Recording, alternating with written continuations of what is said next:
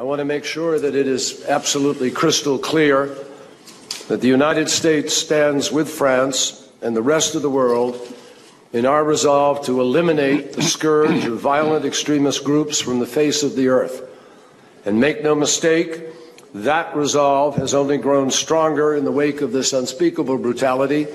And I think Sergei Lavrov and Stefan would agree with me that today in the meeting there was a broad-based sense of revulsion, of horror, and a deep commitment to do more to try to bring an end to the violence of the region and of the world. The war in Syria, now in its 5th year, has already left 1 in 20 Syrians wounded or dead. It has compelled 1 in 5 Syrians to flee as refugees. It has displaced half of that country's population.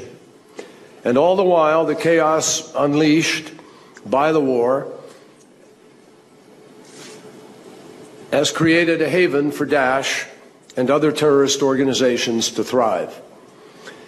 If neither the dictator, Bashar al-Assad, nor the terrorists are the answer, and they are not, our challenge is to create the conditions under which a clear and broadly accepted, viable alternative can emerge.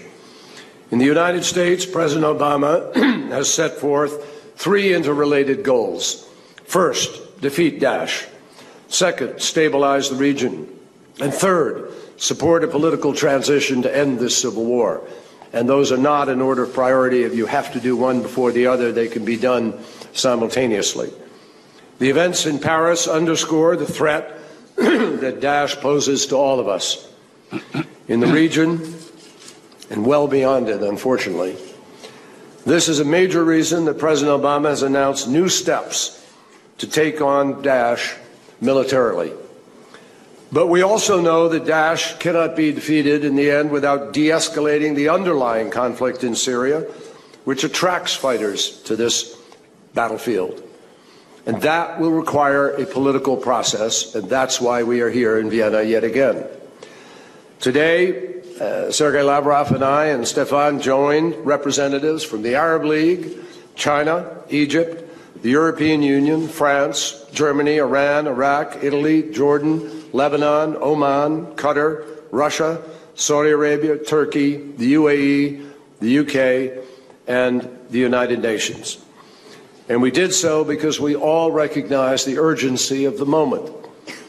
There can be no doubt this crisis is not Syria's alone to bear. The impacts of this war bleed into all of our nations, from the flood of desperate migrants seeking refuge within the region or in Europe or beyond, to the foreign terrorist fighters who make their way into Syria to join the ranks of groups like Daesh, to self-radicalized fighters living among us, their minds poisoned by Daesh's propaganda and lies. Now, obviously, those of us who met in Vienna today, the International Support Group on Syria, do not agree on all the issues when it comes to Syria. We still differ, obviously, on the issue of what happens with Bashar al-Assad. But we are relying on the political process itself, led by Syrians, which it will be going forward, and with Syrians negotiating with Syrians, that can help to bring a close to this terrible chapter. We do agree on this. It is time for the bleeding in Syria to stop. It is time to deprive the terrorists of any single kilometer in which to hide. It is time that we come together to help the Syrian people embark on the difficult but extraordinarily high imperative of rebuilding their country. I underscore, we did not come here to impose our collective will on the Syrian people. Exactly the opposite. The Syrian people will be and must be the validators of our efforts.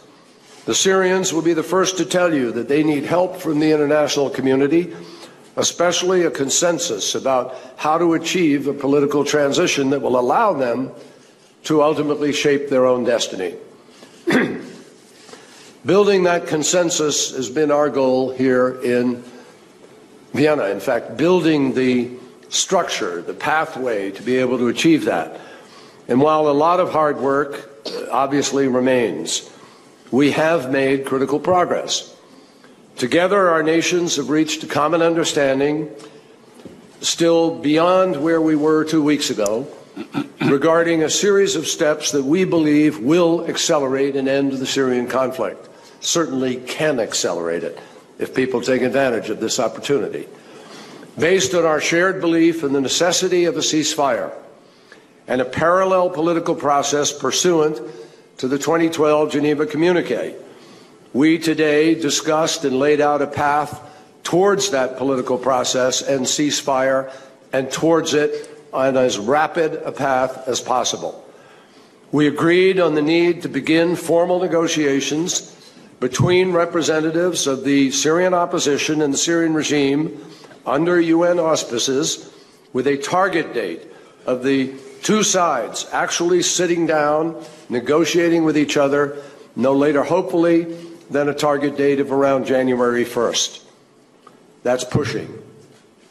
The group has agreed to work with Special Envoy de Mistura to assemble the broadest possible spectrum of the Syrian opposition, chosen by Syrians themselves, to define their negotiating positions and determine who their representatives to the talks will be.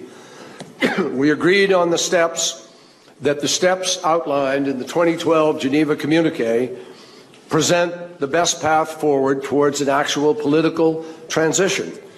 And we support a Syrian-led transition process within a target of 6 months that will establish credible, inclusive, and non-sectarian governance, set a schedule and a process for drafting a new constitution, and determine eligibility for voting and candidacy in elections. We also agreed that free and fair elections would then be held pursuant to the new constitution within 18 months.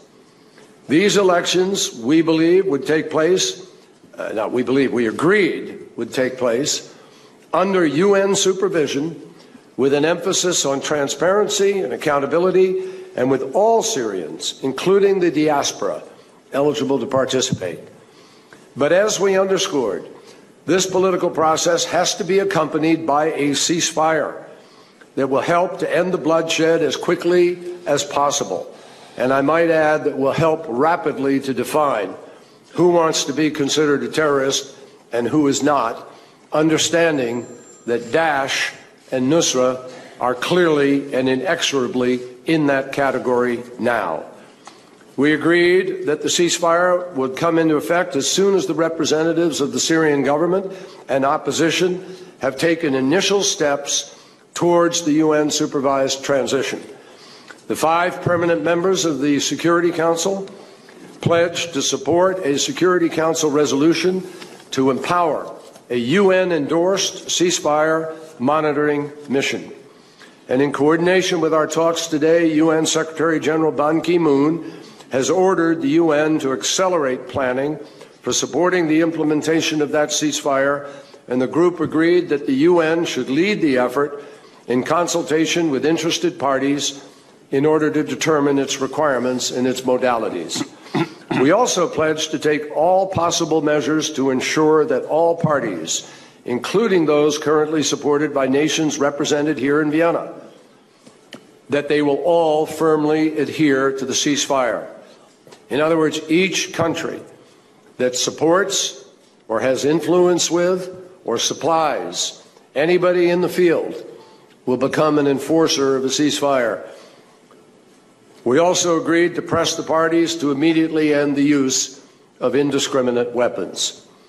And let me be clear, the ceasefire, as I said a moment ago, does not apply either to Daesh or to Nusra or to subsequently some group that in the days ahead may be determined by the support group as qualifying as a terrorist organization.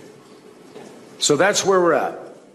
And I want to thank all of my colleagues. So that's the news from the Secretary of State, John Kerry, speaking live this afternoon now in Vienna, with talks of a ceasefire and hopes, of course, that the ceasefire will come together.